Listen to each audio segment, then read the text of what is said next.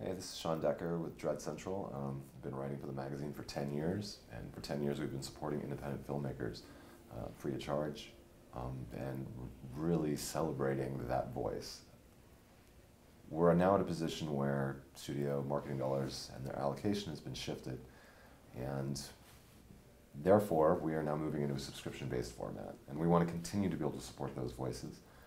For $1 a month, $12 a year, you'll be able to allow us to do that and keep the genre alive. Dread Central is very important in our community because it gives a platform for independent films to market themselves, to showcase their material, get the word out there about the films that other people might not have heard of. When you're working on an independent film level, I know myself as an actress, it's really important to get your message through and to have your voice heard, and we need places like Dread Central to continue to do this because there are not many outlets that are left.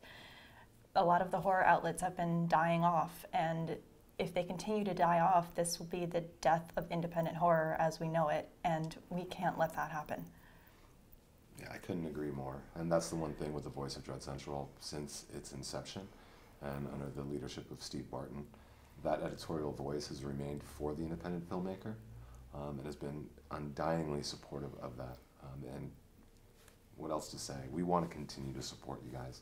We want to make this happen. We want to deliver great, cutting-edge, new content, free of clickbait, to our readership. But in order to do that, our readership this time needs to support us. So please do.